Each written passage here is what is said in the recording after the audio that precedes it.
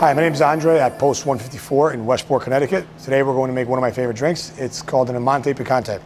You start with 1 slice of jalapeno, a couple of slices of cucumber, a pinch of cilantro,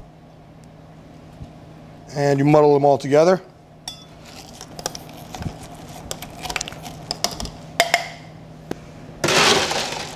Ice, 2 ounces of 1800 Silver Tequila,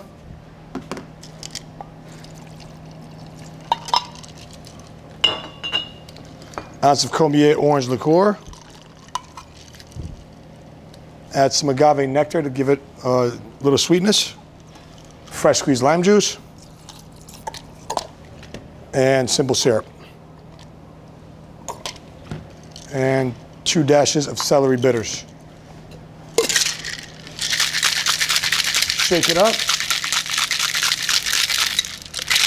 served in a highball over ice.